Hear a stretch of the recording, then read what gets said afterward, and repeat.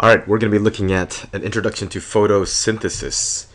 And we're going to start with stuff that's kind of like at the standard level here and kind of introduce a few higher level topics, and then in subsequent videos we're going to go into each of those steps in more detail. So you've probably learned about photosynthesis for ever since you were a kid, right? You started off, plants are green. Plants are green because they make their own food. They make their own food. We, as animals, cannot make our own food, so we have to actually eat stuff. And then there's a general respect level for plants. It seems to be, I don't know, relatively low. I think people tend to realize that, well, we need plants to stay alive, but we don't really understand the full significance of plants to our actual lives. So it's important for you to respect plants. We are more fun than you think. And please, as we're going through all of this, think about this and how it all makes sense to you. So let's start with a simple question. Which type of light is least useful for photosynthesis in terrestrial plants? Least useful out of all of these is actually, you guessed it, it's green.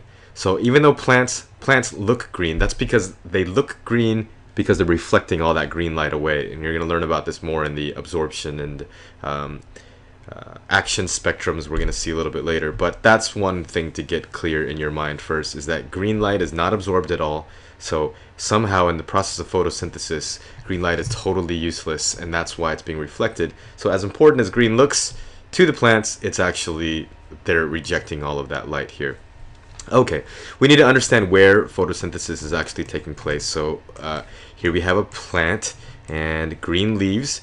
If we go in and you look at the plant cells are, they're special, they're kind of boxy, they have this cell wall and everything like that. But the reason why they look green is because of these special organelles in here called chloroplasts, which are roughly the same size as mitochondria, but the chloroplast is actually what makes it green. So why does the chloroplast look green? Well, if we go zoom into a chloroplast and take a look at a actual chloroplast here, you'll see that the chloroplast looks like a little pill with little coins stacked up inside.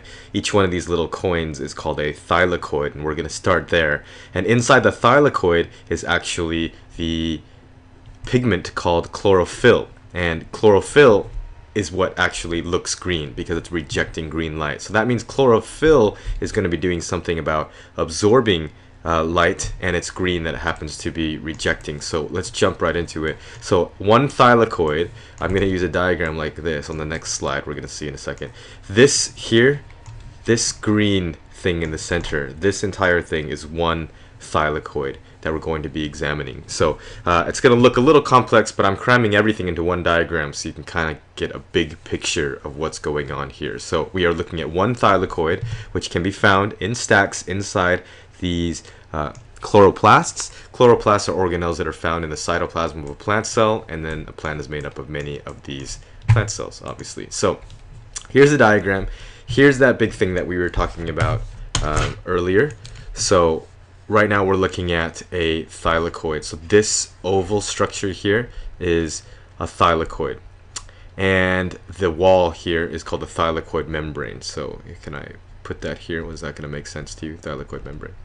So when you think about photosynthesis, obviously you think about what plants need to stay alive. So the thylakoid is actually found inside the chloroplast here.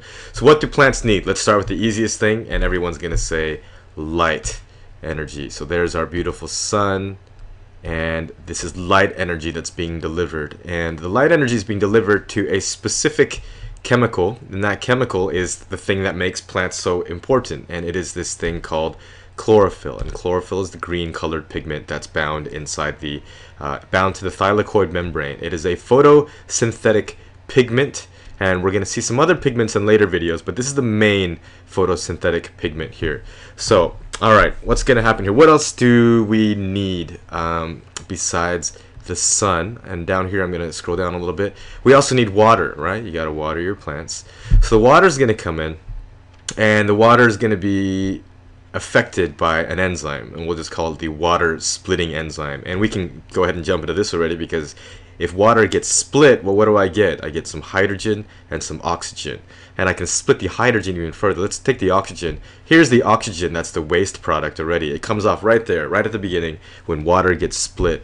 This process is called photolysis, by the way, when water gets split. Photo using light, lysis means split. So it can kind of help you to remember that. And let's see, if oxygen comes off, then we have hydrogen left over, and it turns out that hydrogen actually gets split even further. Hydrogen gets split into I'll just put these together for now, a proton and electron, and let's come back up here for a second.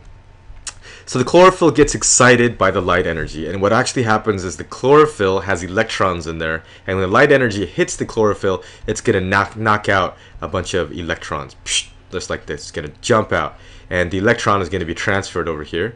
And actually, as more electrons get knocked out, these electrons just get bumped down a line here. It's called something called the electron transport chain. Now look over here. Eventually you can think, if chlorophyll keeps getting all its electrons excited and jumping out, isn't it gonna run out of electrons? And the answer is yes. But look, as long as we have water coming in, and when that water gets split into hydrogen and oxygen, what's going to happen is that hydrogen atom is going to be split into a proton, a positively charged proton, and electron. And where is that electron going to go? It's going to come up here to actually replace these electrons that are getting excited and bumped out of here. So far, so good. Now, what's going to happen? These protons are going to eventually build up inside here until we get a whole bunch, a high concentration of protons inside the thylakoid.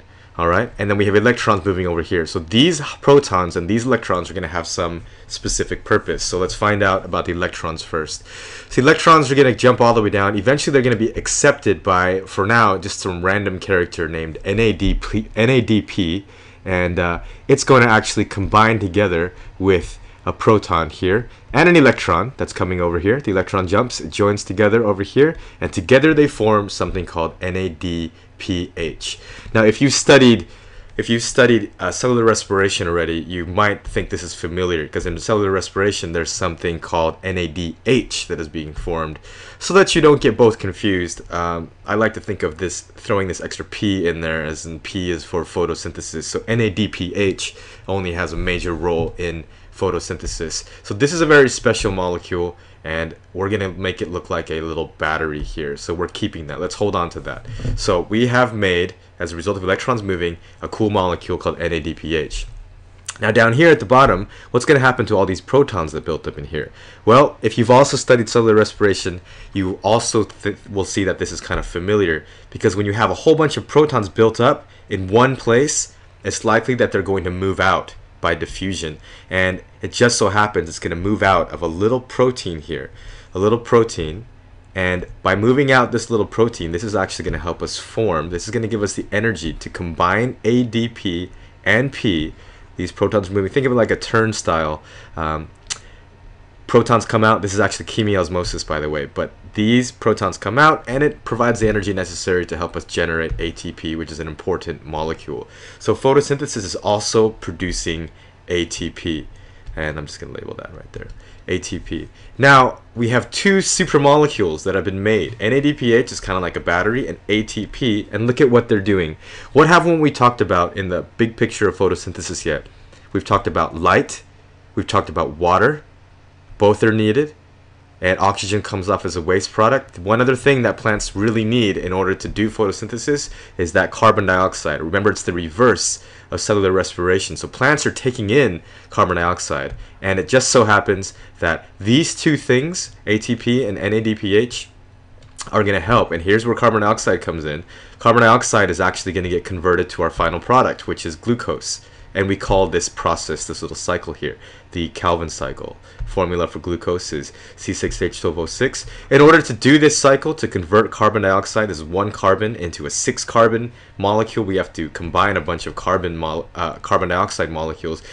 Because we're working so hard on the carbon, we call this fixing of carbon, and glucose is an example of an organic molecule here. So ATP is providing energy for this cycle, and NADPH is providing hydrogen for this cycle, actually, because you can see carbon dioxide only has carbon and oxygen. Glucose has a bunch of hydrogens in there. So a simple way to think about it is hydrogen is going to be donated by this NADPH molecule. So I'm going to call that a hydrogen donator over here.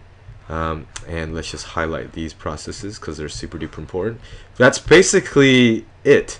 We're just going to name a few things over here before you watch the subsequent videos that go into the details of all of this, because it does get pretty detailed when we look at it. These are called protons, obviously, these H pluses. So this is a proton gradient, you could say. And one more way to separate things out here is everything that's happening over here is called the light dependent reactions. So the actual production of ATP and NADPH, all this stuff up here are called the light dependent reactions. And over here, the Calvin cycle, we call the light independent reactions. And you want to avoid using the words light and dark reactions. Old textbooks used to have that, but now they're pretty specific about saying light dependent and light independent. It just means this stuff can still happen in the dark, but light is not specifically required as long as we have these things here: carbon dioxide, NADPH, and ATP. So that is it. In summary, what's happening here? Light energy is being used to produce those two molecules, ATP and NADPH. So I'm going to squeeze that over here. Light energy is used to produce ATP and to split water molecules to form oxygen and hydrogen. And then these products here, ATP and hydrogen, derived from the photolysis of water. So photolysis, splitting of water, allows us this proton gradient and electrons to replace electrons from chlorophyll, and they end up moving down this way. And those two main products, NADPH and ATP, are being used to actually run the Calvin cycle. So that is it. I think we've touched upon all the main themes here, and later on we're going to go into each of these things in more detail. So I hope that was helpful, and I'll see you in the next one.